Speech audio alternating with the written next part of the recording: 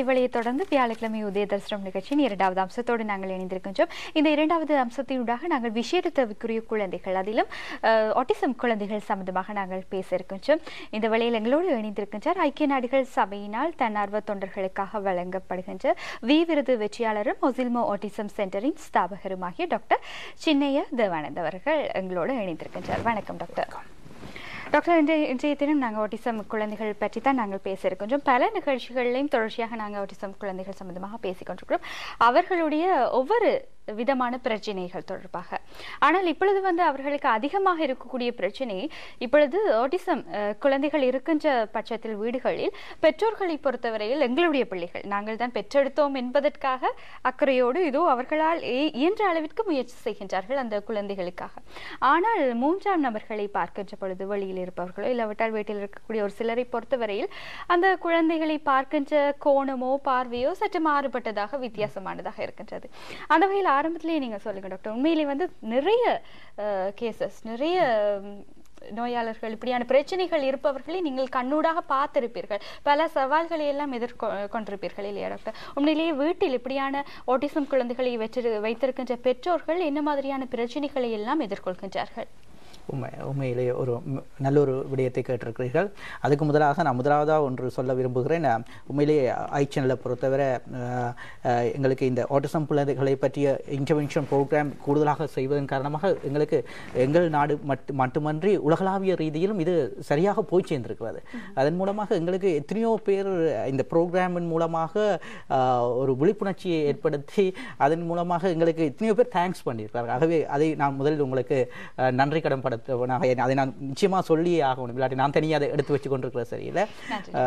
அது நீங்கள் கேட்ட கேள்வி உண்மையிலேயே நல்ல ஒரு விடயம். உண்மையிலேயே ஆட்டிசம் குழந்தைகளின் பெற்றோரை பொறுத்தவரை உண்மையிலே பெற்றோரை எடுத்துக்கொண்டால் ஒரு குழந்தை வளர்ந்து கொண்டு வளர்ச்சி படிமுறைகள் வரைக்க இந்த பிள்ளைகளில் வித்தியாசங்களை காணிக்க பெற்றோர் உண்மையிலேயே அதை பற்றி தேட வழிபடுவார். ஏன் இந்த பிள்ளை இப்படி இருக்கிறார் அப்படி இருக்கிறார் என்று சொல்லி.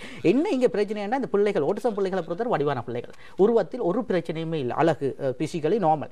அதன் காரணமாகத்தான் என்ன கொஞ்சம் டிலே ஆகிறது காரணம். இது போ சரி வரும், போ சரி வரும். ஆனால் பெற்றோரை பொறுத்து இப்போ உண்மையிலேயே இப்போ கிட்டடியில் நடந்த விடயம் உண்மையிலேயே என்ன நடக்குதுன்னா, இப்போ எங்கள் நாட்டில் இது நடக்கிறது, அதே போல் வெளிநாட்டில் இருக்கிற பிள்ளைகளை பொறுத்தவரை இப்போ எங்கிட்ட இலங்கையை பொறுத்த மக்கள் வெளிநாட்டில் இருக்கிறவர்கள் தனிமையில் இருக்கிறது, முக்கியமாக தாயும் தகப்பனும் பிள்ளையும் மட்டுமண்டேக்க கூடுதலாக என்ன நடக்குதுன்னா, இவர்கள் நினைக்கிறார் பிள்ளை தனியே இருக்கிறதன் காரணமாகத்தான் இந்த பிள்ளை மற்றவர்களோட செய்கிற சோசியலைசேஷன் இல்லை, அல்லாட்டி போனால் கதைக்கு வேறு பிள்ளை இல்லாதங்காரமாக கதைக்குது இல்லை அப்படி நினச்சிக்கொண்டு இந்த பிள்ளை போ சரி வருமான்னு சொல்லி. ஆனால் அதே நேரத்தில் இப்போ உண்மையாக நடந்த ஒரு விஷயம், ஒரு பெற்றோர் கண்டுபிடித்துட்டினோம் உண்மையிலே இந்த பிள்ளைக்கு ஒரு பிரச்சனை இருக்குன்றதை அவர்கள் தேடி ஏதோ வரையில் ஒரு பீடியாட்ரிஷனை கன்சல்ட் பண்ணி கடைசியில் கண்டுபிடிச்சு எங்கள் அணுகி எங்கள் ப்ரோக்ராம் உண்மையிலே இந்த ப்ரோக்ராமின் மூலமாகத்தான் முழு விழிப்புணர்ச்சியாக உண்மையிலேயே தன் பிள்ளை ஆட்டிசம் பண்ணுறதை கண்டுபிடிச்சது பெற்றோர் இந்த ப்ரோக்ராம் மூலமாக.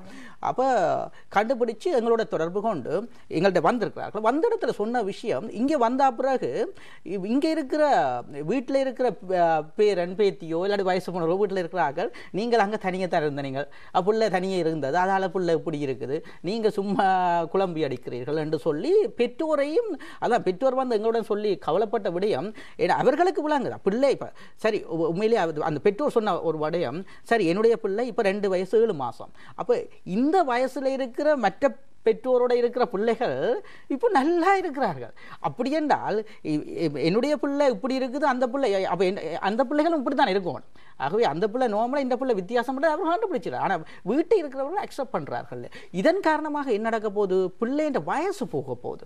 வயசு போன பிறகு என்ன செய்கிற சொல்லுங்க. உண்மையிலே 5 வயசு வரைக்கும் கூடுதலான வீடுகளில் இவர்கள் ஒன்றுமில்லை என்று வைத்து 5 வயசுல பள்ளிக்கூடம் போகிற தருணம் ஏற்படும் போது, பாடசாலைக்கு போகிற தருணம் ஏற்படும் தான் ஓட வலிக்கிறார்கள். என்ன நடக்குது, 5 வயசுக்கு பிறகு டூ லேட். ஆனால் உண்மையிலே 1.5 வயசு 2 வயசு இப்போ நாங்கள் கிட்டடியில் ஒரு பிள்ளையை செய்தாங்க, எங்கள்கிட்ட வந்தவர்கள் 1 வயசு 3 மாசத்துல அந்த பிள்ளையை கொண்டு வர்றார் ஒரு எங்கள் சகோதர மொழியை சேர்ந்த பெற்றோர் 1 வயசு. அதுக்கு காரணம் என்ன, அந்த அம்மா வந்து அந்த சைல்டு நெட் அந்த ஒரு இதுல வந்து ரெஜிஸ்டர் ஆகியிருந்தோம். அவையே அந்த பிரெக்னெண்டா இருக்கிற காலத்திலேருந்தே அந்த பிள்ளைகள் எப்படி இருக்கும், பிள்ளை வளர்ந்து படிநிலை எப்படி இருக்கும் எல்லா டீட்டெயில்ஸும். அப்போ அந்த டைம்ல ஒரு ஆர்டிகல் வாசிக்கலாம், டோ வாக்கிங். டோ வாக்கிங்னா நார்மலா ஆட்டிசம் பிள்ளைகளை பொறுத்தவரை டோ வாக்கிங் இருக்கும். அதாவது பெருவிரல் ரைட் காலை வடிவா வச்சு நடக்க மாட்டா பெருவிரல் நடந்து கொண்டு இருப்பார், அப்படித்தான் நடப்பார்கள். அப்போ அந்த டோ வாக்கிங்கை வச்சுக்கொண்டு தான் அந்த ஆட்டிசம் மட்டும் தான் அந்த அம்மா கண்டுபிடிச்சிருக்கு. அப்போ கண்டுபிடிச்ச மூலமாக எங்களை சர்ச் பண்ணிக்க எங்களை கண்டுபிடித்து இங்கே கொண்டு வந்தோம். அப்போ 1 வயசு 3 மாசம் கூட உண்மையிலே டூ ஏர்லி.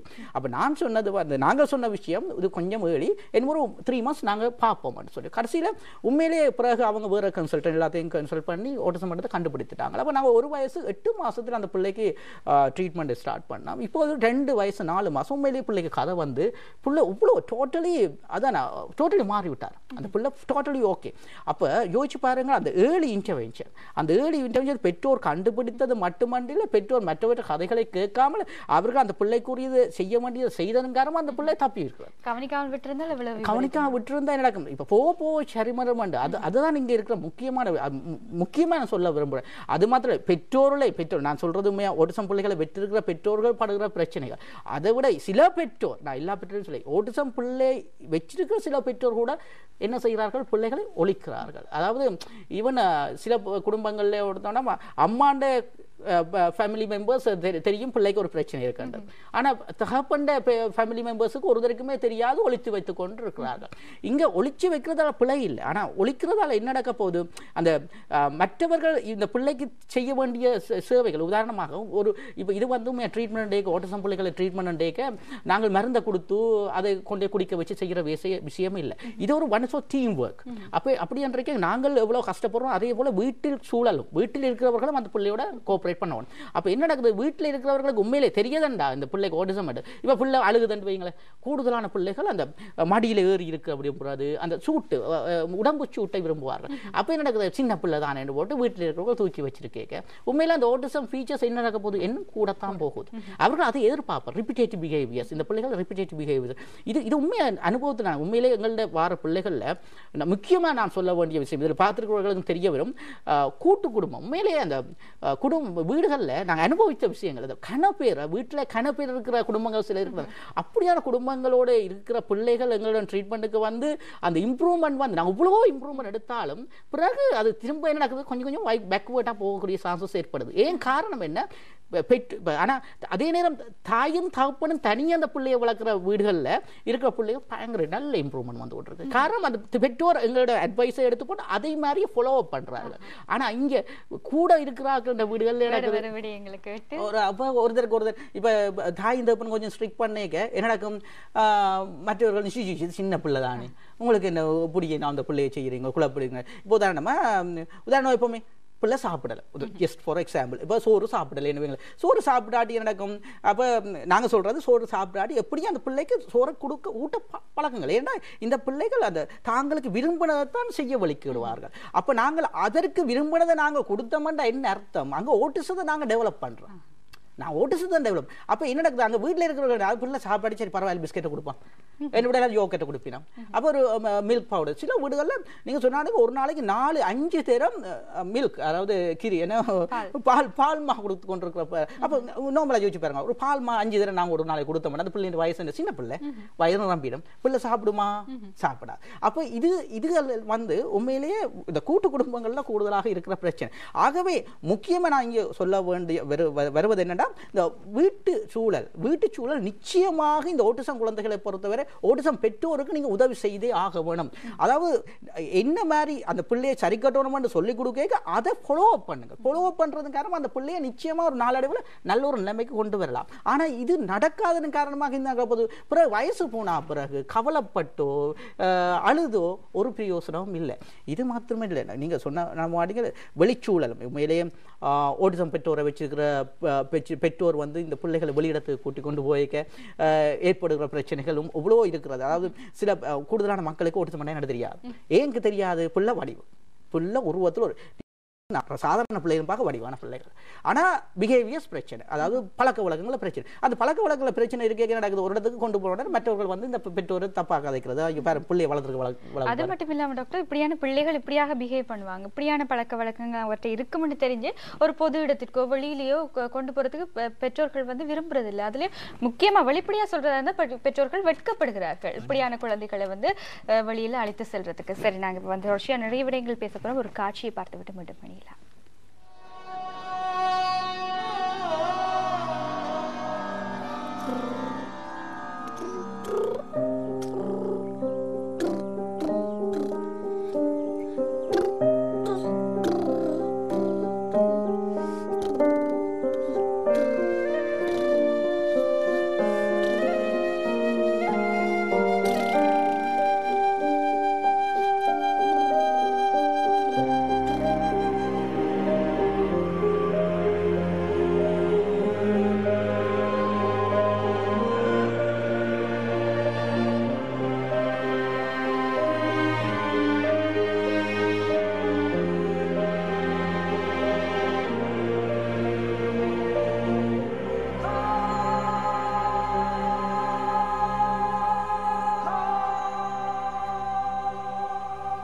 உண்மையிலே இந்த திரைப்படம் வெளிவந்ததுக்கு பிறகு கூட பலருடைய மனதில் வந்து இந்த திரைப்படம் இடம் பிடித்திருக்கும். அதன் பின்னராக கூட இந்த ஆட்டிசம் சம்பந்தமாக நிறைய விடயங்களை அறிந்தவர்களும் இருக்கத்தான் செய்கின்றார்கள். உண்மையிலே விசேட தேவைக்குரிய குழந்தைகள், ஆட்டிசம் குழந்தைகள் சொல்கின்ற பொழுது, பார்க்கின்ற பொழுது அழகானவர்கள், ஏனைய குழந்தைகளை போன்றவர்கள் தான். ஆனால் ஏதோ ஒரு விடயம் அவர்களுக்கு விசேடமாக தேவைப்படுகின்றது இல்லையா? அதை வந்து பெற்றோர்கள் தான் அவற்றை இனம் கண்டு சரியான வயதில் அவர்களுக்கான விடயங்களை கற்றுக் கொடுப்பதற்கு பழக வேண்டும். டாக்டர், நீங்க சொல்லியிருந்தீங்களே பேசுற நேரத்தில், வெளியில கொண்டு செல்ற நேரத்தில் நிறைய சவால்கள்.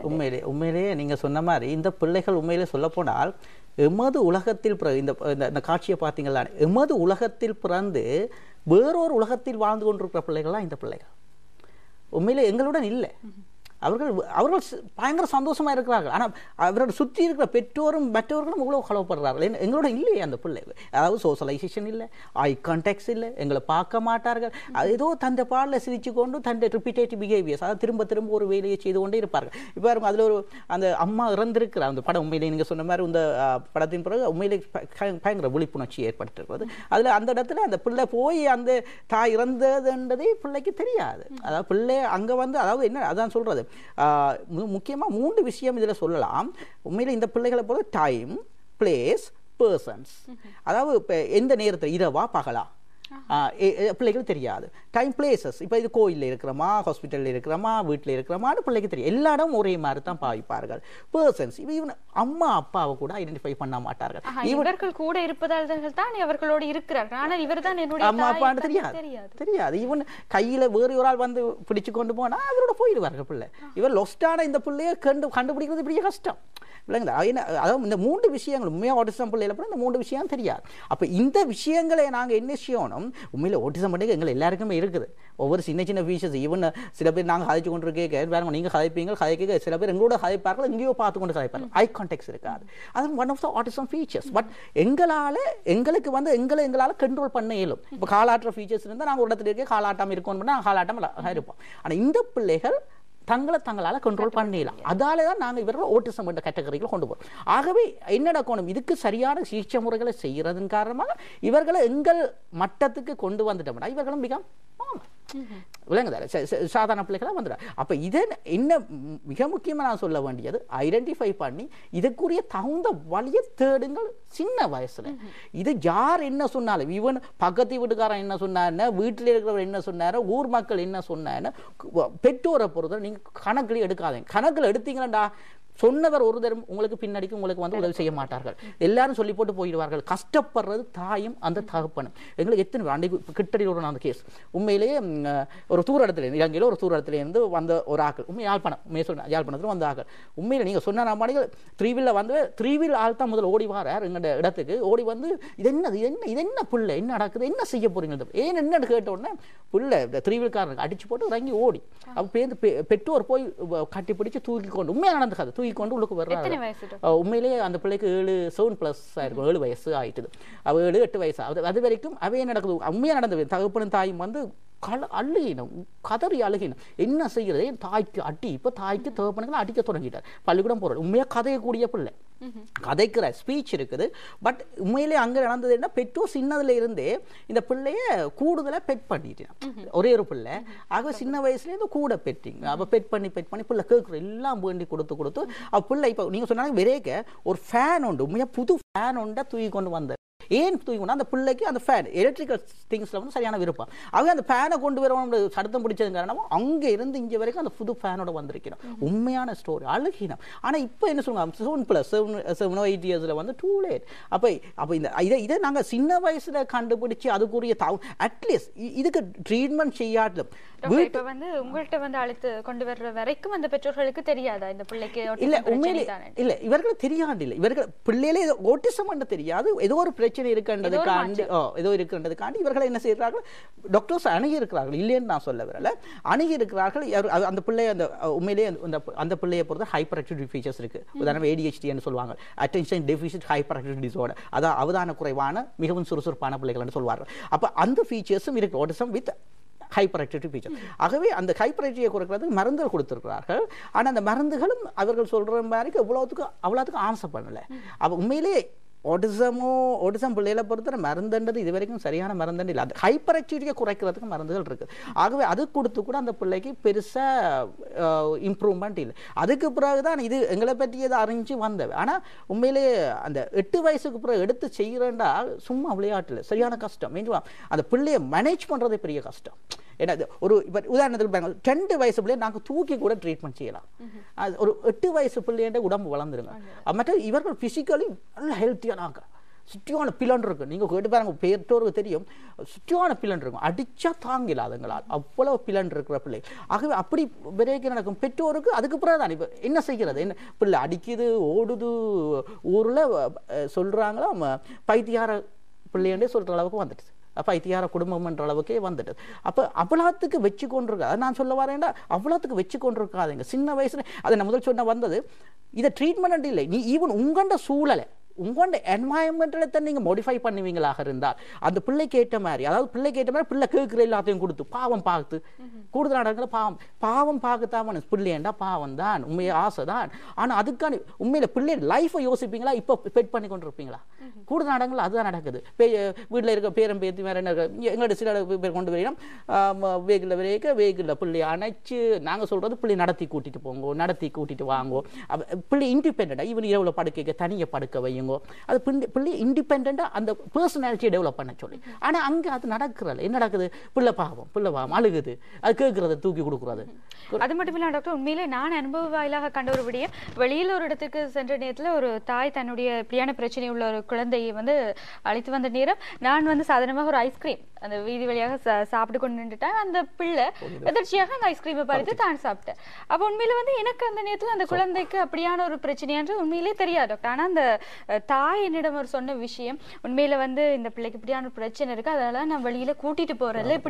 இப்படியே டாக்டர் நிறைய பெற்றோர்கள் சொல்லியே வீட்டுக்குள்ளேயே ஒரு ஜெயில், ஒரு சிறை கைதி மாதிரி இந்த பிள்ளைகளை வச்சிருக்காங்க. இது இன்னும் உண்மையிலே இன்னும் தாக்கத்தை ஏற்படுத்தும். உண்மையாமா நீங்க சொல்ற உண்மையான விட சில வீடுகளில் வீட்டுக்குள்ள ரூமுக்குள்ள பூட்டி வச்சுக்கிறார்கள். ஒரு அனிமல்ஸ் டைப் மாதிரி ஐபேட்டை கொடுத்து போட்டு பிள்ளை அதுக்குள்ளேயே டாய்லெட் யூரின் எல்லாத்தோடையும் வீட்டுக்குள்ள பூட்டி வச்சுக்கிறார்கள். ஏன் இதுக்குரிய வழி தெரியாமல். உண்மையில நீங்க சொல்றது உங்களுக்கு மட்டும் இல்லை, ஈவன் நாங்கள் கூட்டிக் கொண்டு நாங்கள் அவுட்டோர் தெரப்பி செய்கிறது. அவுட்டோர் தெரப்பி இன்றைக்கு ரெஸ்டாரண்ட் ஒரு இடத்துக்கு கூட்டிட்டு போனேன், ஓடி போய் மற்ற இடங்கள்ல இருக்க சாப்பாடு டக்குன்னு எடுத்துற பிள்ளைக்கு தெரியாது. ஆனால் பார்க்குற ஒரு வித்தியாசமா இருப்பாங்க. ஈவன் நீங்க சொன்னா மாட்டீங்க, சில பிள்ளைகளோட டஸ்ட்பின்ல இருக்கிற சாப்பாடு எடுத்து சாப்பிடுவார்கள். டஸ்ட்பின்ல போட்டிருக்கிற சாப்பாட்டை எடுத்து சாப்பிடுவாங்க. சாப்பாடு தான் சாப்பிட. ஈவன் இப்போ உதாரணம் இப்போ இருக்கிற அந்த பிள்ளை படிப்பண்டு இப்போ ரைட்டிங்கோ படிக்கணும் கூப்பிட்டால் ஸ்பீச் தெரப்பி என்று கூப்பிட்டா முகத்தை திருப்பி வச்சுக்கொண்டு ஓடிப்போ எங்கேயும் இருந்துருவார். ஆனால் சாப்பாடுன்னா எங்கே இருந்தாலும் அவ்வளோத்துக்கு ஐ கான்டாக்ட் சாப்பாடு. அப்போ இந்த பிள்ளைகளை பொறுத்த அதான் இதை என்ன நான் சொல்ல வரேன்னா, அந்த என்வாயன்மெண்டல் அது எல்லாத்தையும் சரியான எல்லாத்தையும் பகிர்ந்து இப்போ ஈவன் சாப்பாடோட இந்த பிள்ளைகளை பொறுத்தவரை கூடுதலாக சாக்லேட் ஐட்டம்ஸ், கூடுதலான பேரண்ட்ஸ் கொடுக்குற சாக்லேட், அந்த ஆர்டிஃபிஷியல் ஃபுட்ஸ் அதுதான் கூடுதலாக யூஸ் பண்ணுறோம். அதெல்லாம் அவாய்ட் பண்ணி 7 மடங்கு நேச்சுரல் ஃபுட்ஸ் இயற்கையாக இருக்கிற கடலை பருப்பு பயிறு சாம்பார் சோறு கறி அது நார்மலாக கொடுக்கணும். அப்போ இதுகள் வந்து என்னடா பிள்ளை அதுக்கு விருப்பம் இல்லை. டாக்டர் இப்பொழுது சாப்பிடுவதற்கு பழக்கினாலும் கூட அந்த குழந்தையால் தாங்களாகவே அள்ளி சாப்பிடக்கூடிய மாதிரி இருக்கும். நிச்சயம் பழக்கலாம், சாப்பிட மாட்டினான். ஏன்னா இவ வந்து இப்போ ஆட்டிசம் பிள்ளைகளை பொறுத்தவரை அவங்க வந்து எப்பவும் டிபெண்டா இருக்கிறது தான் விரும்புவேன். அதை யாரும் ஒரு ஆள் யாரும் ஒரு ஆள் செய்ய, அதாவது அவை என்ன தங்களுக்கு ஏற்ற மாதிரி அந்த குடும்பத்தையே பாவிச்சிடுவாங்க. பயங்கர பிரில்லியன் ஆக்கள். இவைக்கு பேரண்ட்ஸுக்கு தெரியாது, அவங்க சரியான பிரில்லியன். உண்மையிலேயே அந்த குடும்பத்தையே தனக்கு ஏற்ற மாதிரி மாற்றிடுவாங்க. அப்ப என்னடாக்குது, இவ பாவம் போட்டு எல்லாத்தையும் செய்யறாரு. ஆனா நீங்க அந்த பிள்ளைக்கு பழகி எடுத்தீங்கன்னா இவங்க இந்த பிள்ளைகளை உண்மையிலே இந்த பிள்ளைகளை சரியா ரூட்டிங்ல பழக்கணும். அப்படி ஜெனியூன் சட்டியம் அந்த ரூட்டிங்லேயே எல்லா வேலையும் செய்வாங்க. இப்போ சாதாரண பிள்ளையண்டா நான் ஒரு உடனே சொல்லுவேன், எனக்கு இயலாது, இப்போ அம்மாவுக்கு பேசி போட்டு கூட போகும். ஆனால் இந்த பிள்ளைகளை பொறுத்த நீங்கள் ஒரு விஷயத்தை பழக்கி கொடுத்தீங்களா இருந்தால் அந்த விஷயத்தை அப்படியே ரூட்டிங்ல செய்யக்கூடிய பிள்ளைகள். அப்படி ஒழுங்கு அந்த டைமிங் கூட நீங்கள் சொன்ன டைமே பார்க்க மாட்டோம், மணி கூட அந்த டைமுக்கு அந்த வேலை செய்வாங்க. அவ்வளோத்துக்கு பிரைன் பவர் இருக்கு. இப்போ டாக்டர் நீங்கள் சொன்ன மாதிரியே சிறிய வயதிலிருந்தே சரியான நேர்த்தியான பயிற்சிகளை வழங்கினா 100% சாதாரண குழந்தைகள் மாதிரி இவங்களால இருக்க நிச்சயமாக வாழ முடியும். ஆனால் இப்போ நான் 100% அந்த விஷயத்தை பொறுத்தவரை நான் சொல்ல மாட்டேன். 100% நாங்கள் கூட 100% இல்லை, நாங்கள் ஒரு பெர்ஃபெக்ட் இல்லை. அப்ப 100% என்ற வசனம் இல்லை. பட் சாதாரணமா ஒரு சமூகத்தில் சாதாரண மனிதனாக வாழையில. ஏன் நீங்க சொன்னாலும் சாதாரண மனிதன் பார்க்க பெரிய ஆக்களையா வாழையில. இப்ப எங்கள்கிட்ட வந்து ட்ரீட்மெண்ட் எடுத்த பிள்ளை இப்ப ஒரு இன்டர்நேஷனல் ஸ்கூல்ல, நான் அந்த பேர் சொல்ல, இன்டர்நேஷனல் ஸ்கூல்ல 95.3 இந்த ஆவரேஜ். ஈவன் எங்கள்கிட்ட வேக பென்சில் பிடிக்க நம்ம வந்து அந்த விஷுவல் எல்லாம் கொண்டு காட்டுறேன். அந்த பேரை உண்மையாக ஒத்துக்கொள்வேன். அந்த விஷுவல் அடுத்த ப்ரோக்ராம் நான் கொண்டு காட்டுறேன். இந்த முறை 96.3 ஆவரேஜ். அவள் யோசிச்சு பாருங்க எப்படி டேலண்ட் யோசிச்சு பாருங்க. அதாவது அந்த பிள்ளையை பொறுத்த ஆட்டிசம் அஸ்பர்ஜர்ஸாக இருக்கு சார். ஆட்டிசம் அஸ்பர்ஜர்ஸ் மீன்ஸ் வெரி பிரில்லியன்டான பிள்ளைகள். உலகத்தில் இருக்க சயின்டிஸ்ட் எல்லாம் ஆட்டிசம், ஈவன் பில் கேட்ஸ்ல இருந்து எல்லாரும் பெரிய பெரிய பெரிய ஆக்கள்லாம் ஆட்டிஸ்டிக் பிள்ளை. ஆகவே இவர்கள் நீங்க கேட்ட மாதிரி ஒரு நல்ல நிலைமைக்கு வருவார்கள். 100% என்று நான் சொல்ல மாட்டேன். சின்ன சின்ன ஃபீச்சர்ஸ் இருக்கலாம். ஆனால் நல்லபடியாக படிப்பார்களோ படிக்க மாட்டார்களோ அப்படின்னு ஏதோ ஒரு வழியில் இப்போ இந்த பிள்ளைகளை பொறுத்தவரை ஒரு டாக்கெட் அந்த பிள்ளைக்கு இருக்க டேலண்ட்டை நாங்கள் ஐடென்டிஃபை பண்ணி அந்த வழியில் அந்த பிள்ளையை நாங்கள் செலுத்துவோமாக இருந்தால் நீங்கள் சொன்னாலே அவர் அந்த பிள்ளையை பிடிக்கவே இல்லாது. அவ்வளவு டேலண்ட்டுக்கு போவார்கள். ஆகவே எங்களுக்கு ஸ்டடீஸ் தான் கட்டாயம் டாக்டர் ஆகணும், கட்டாயம் இன்ஜினியர் ஆகணும்னு அவசியம் இல்லை. அட்லீஸ்ட் நாங்கள் சொல்கிற விஷயம் பேரண்ட்ஸை பொறுத்து அட்லீஸ்ட் இந்த பிள்ளை இண்டிபெண்டாக வாழ்கிற அளவுக்காக எங்களுக்கு வேண்டாப்பா, டாக்டர் வேண்டாம், இன்ஜினியர் வேண்டாம், பெரிய ஆளாக வேண்டாம். உண்மையிலே பெற்றோர்கள் இல்லை என்ற பட்சத்தில் அடுத்த கட்டமாக என்ன நிலைமை? பாயிண்ட் பெற்றோர் இருக்குன்னு நினைக்கும் என்ன செய்வேன், தண்டை பிள்ளை என்றபடியா கக்காளி குளிப்பாட்டி என்ன வேணா செய்வேன். என் தாய் தகப்பன் தண்டை பிள்ளைக்கான என்ன செய்யுங்க. தகப்பன் இல்லாத தருணத்தில் நீங்க சொன்ன மாதிரி ஈவன் சகோதரன் தன் பார்க்க நினைக்கிறீங்களா? ஒரு காலம் இல்லை, சகோதரன் கூட பார்க்க. ஆனா அந்த பிள்ளை இண்டிபெண்டா வாழுமாக இருந்தா தான் குளிச்சு தண்டை வேலையை செய்து பிரஷிங் செய்து எந்த தண்டை வேலை செய்து கொண்டு இருக்கக்கூடிய ஒரு பிள்ளையா உருவாக்கிட்ட மாட்டேன். அட்லீஸ்ட் சகோதரன் கூட வீட்டை வச்சு பார்ப்பார்கள். ஒத்துக்கொள்றீங்களா? அப்ப எங்களை பொறுத்தவரை நான் சொல்ற விடயம் அட்லீஸ்ட் அந்த பிள்ளை இண்டிபெண்டா வாழ்ற அளவு காதல் உருவாக்குங்க. நீங்க சொல்லுங்க, சும்மா சாதாரண ஆக்கள் எடுப்போமே, சாதாரண ஆக்களோட எல்லாரும் பெர்ஃபெக்டா ஒரு தரமும் இல்லை. நீங்கள் சொல்லுங்கள், இப்போ உதாரணமாக ராயல் காலேஜ்லையோ இல்லை பெரிய ஒரு பள்ளிக்கூடத்தில் ஒரு பிள்ளை படிச்சு கொண்டிருக்கேன், படிக்கிற 100 பேர்லையும் டாக்டர் இன்ஜினியர் ஆகிறீனமா. எத்தனையோ வேலைகள் இருக்குது, எத்தனையோ விஷயங்கள் இருக்குது. ஆகவே சாதாரண பிள்ளையே அப்படி இருக்கேக்க இந்த பிள்ளையை நாங்கள் ஒரு அட்லீஸ்ட் ஒரு இண்டிபெண்டாக வாழ்கிற அளவுக்கு இண்டிபெண்டன்ட் இல்லாட்டி நீங்கள் சொன்ன மாதிரி முதல் சொன்ன மாதிரி ரூமுக்குள்ளே அடைச்சி வீட்டுக்குள்ளே பூட்டி வச்சு. அது மட்டும் இல்லாமல் டாக்டர் உண்மையிலே இப்போ வரைக்கும் 7, 8 ஏன் 10 வயதுக்கு மேற்பட்ட பிள்ளைகள் கூட பேம்பர்ஸ் பாவித்துக் கொண்டிருக்கிறார்கள். உண்மையிலே ஏன் அந்த பெற்றோர்களால் பழக்க முடியாது? ஒரு உண்மையான விடயம், முக்கியமான விடயம். நீங்க சட்டியான பாயிண்ட பிடிச்சிருக்கீங்க. கண்ணா பிள்ளைகள் பேம்பர்ஸ் நீங்க சொன்னாலும் ஏனண்டா என்ன நடக்குன்னா இவ சின்னல இருந்து பேம்பர்ஸை போட்டு பழக்கிற உடனே பிள்ளை என்ன நடக்குது, பேம்பர்ஸுக்குள்ளதான் டாய்லெட்டிங் போகணும்ன்றது அந்த பிள்ளையோட மைண்ட்ல வந்துடும். நான் சொன்னேன் ஆட்டிசம் பிள்ளைகள் ரூட்டிங்கான பிள்ளைகள் ஒரு விஷயத்தை அப்படியே தொடர்ந்து அப்படியே செய்வார்கள். அவள் பேம்பர்ஸுக்குள்ளான் டாய்லெட் இருக்கணும்ன்ற ஒரு ஃபீலிங்ஸ் ஒன்று உருவான அப்புறம் நீங்கள் கொமெண்ட்ல ஒன்று இருந்துனா கூட இருந்து அழுது போட்டு உண்மையை நாங்கள் செய்கிறோம் அள்ளுண்டு அழுவாங்க, கத்தி போட்டு பேம்பர்ஸ் போட்ட உடனே இருந்துருவாங்க. அது பிள்ளை பழக்கிறோம். நாங்கள் சின்னலேருந்து பெற்றோர் பழக்கி எடுத்தா இதை கூட சரிக்கட்டையெல்லாம் ஆண்டு இல்லை. சின்னலேருந்து முயற்சி செய்யணும். அடிக்கு மேலே அடி அடித்தால் அம்மியும் நகரும். ஆகவே இந்த பிள்ளைகள் ஆட்டிசம் பிள்ளைகளை பொறுத்தவரை நிச்சயமாக கஷ்டப்பட்டால் முயற்சி செய்தால் ஏழாண்டு இல்லை, ஆனால் விடாமுயற்சி முயற்சியில் விடாமுயற்சி செய்யலாம். நிச்சயமா டாக்டர். சரி, இன்னும் நிறைய நீங்க வந்து பயிற்சிகளை இன்னும் தொடர்ந்து உண்மையில வந்து நீங்க பேசுற நேரத்தில் சொல்லியிருந்தீங்களே டாக்டர், எங்களோட நிகழ்ச்சிக்கு தான் நீங்க நன்றி சொல்ல வேண்டும்னு சொல்லி. ஆனா உண்மையில வந்து எங்களோட நிகழ்ச்சி நாங்க நடத்தினாலும் உண்மையில வந்து நிறைய விளக்கங்களை வந்து நீங்க தான் கொடுக்குறீங்க டாக்டர். உண்மையிலே உங்களுக்கும் நாங்க நன்றி சொல்ல வேண்டும். உண்மையில வந்து இந்த நிகழ்ச்சிக்கு பிறகு நிறைய ரசிகர்கள் மாத்திரமே இப்படியான பிரச்சனை உள்ள குழந்தைகளை வைத்திருக்கின்ற பெற்றோர்களுக்கு ஒரு விழிப்புணர்வாக இருக்கிறது. உண்மையில டாக்டர் இன்னும் நிறைய விடயங்கள் நாங்கள் பேச வேண்டும் என்று நினைக்கின்றோம், ஆனால் நேரம் போதாமல் இருக்கிறது. நாங்கள் இந்த அம்சத்தை நாங்கள் நிறைவு செய்து கொள்ள இருக்கின்றோம். இந்த வழியில் எங்களோடு இணைந்து கொண்டிருந்தவர் டாக்டர் சின்னையா தேவானந்தன் அவர்களுக்கு நாங்கள் இந்த வழியில் மனமார்ந்த நன்றிகளை தெரிவித்துக் கொள்கின்றோம். இணைந்து கொண்டு மிக்க நன்றி. அது மாத்திரமில்ல, உண்மையிலேயே பிரதீப் குரூஸுக்கு வந்து நான் தயாரிப்பாளர் பிரதீப் குரூஸுக்கு மிக்க நன்றிகளோடும். ஏன்னா முதல்ல இருந்து அந்த காலத்திலிருந்து இந்த ப்ரோக்ராம் ஆட்டிசம் ப்ரோக்ராமை அழகாக எடுத்துக்கொண்டு போனது அது மக்களுக்கு நன்றாக போச்சு என்று. நன்றி டாக்டர். சிறசில இந்தளோடு நாங்கள் இரண்டாவது அம்சத்தை நிறைவு செய்து கொள்கின்றோம். நிகழ்ச்சியில் அடுத்ததாக ஒரு இடைவெளி காத்திருக்கின்றது. வர்த்தக இடைவெளி தொடர்ந்து நாங்கள் மூன்றாவது அம்சத்தோடு இணைந்து கொள்வோம்.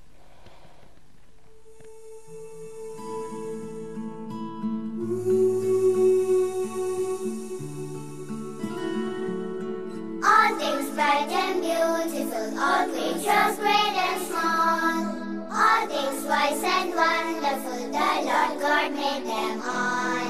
Each little flower that opens, each little bird that sings, He made the glowing colors, He made the tiny wings.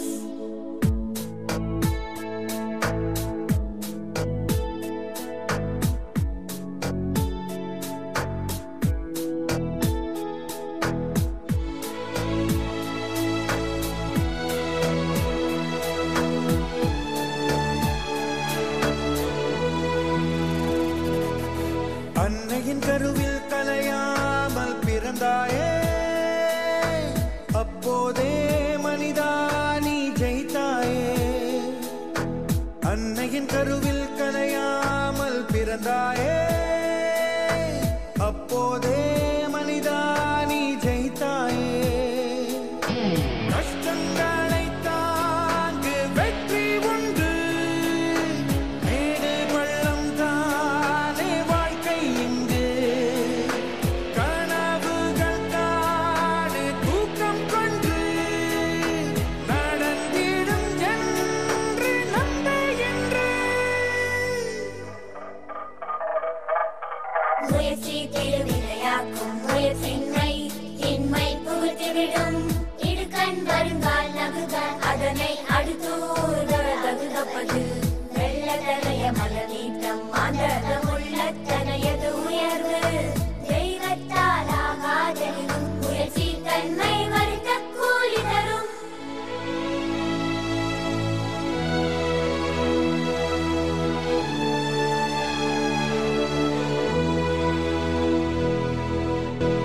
தூங்கும் ஆலமரம் கண்ணுக்கு தெரியாது, அது மரமாய் மாறும் காலம் வரும், மண்ணுக்குள் உறங்காது.